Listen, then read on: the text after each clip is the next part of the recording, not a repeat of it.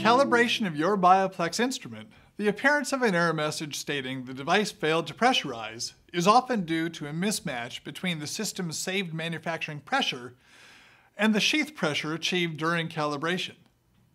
The Bio-Plex system is a complex pressurized system.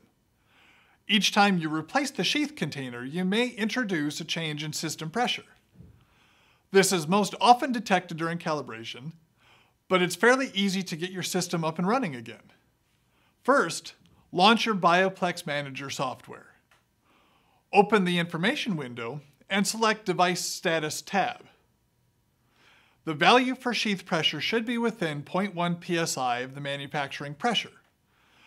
If the difference is greater than 0.1 psi, here are some things you might look into. Check that the HTF is at least half full. Then switch the HTF off to avoid automatic refill during the following procedure. With the information window still open, run a prime and observe the sheath pressure. If prime cannot be completed, look for and correct any of these issues. Leaks or loose fittings, a full waste bottle, or incorrect placement of the sheath container. If prime does complete successfully, verify that sheath pressure is now within 0.1 psi of the manufacturing pressure. If it is, you're done, and you can calibrate the instrument. If not, it will be necessary to adjust the regulator on the HTF to match the sheath pressure with the manufacturing pressure. Turn the regulator screw clockwise to increase pressure and counterclockwise to decrease it. One full turn will change the sheath pressure by approximately 1 psi. Run another prime to confirm the newly set sheath pressure. Readjust the regulator if necessary, and run a prime to confirm. Once the difference in sheath pressure is within 0.1 psi of the manufacturing pressure, switch the HTF on and verify the flow rate.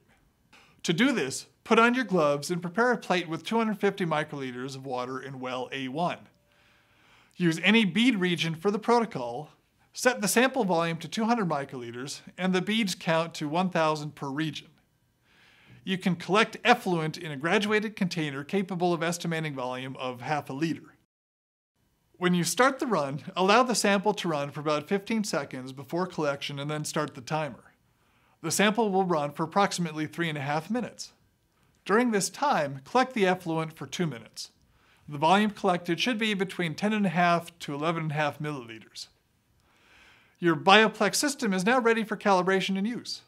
We hope this resolved the issue, but at any time you need help with any of your Bio-Rad products, please email us at support@bio-rad.com.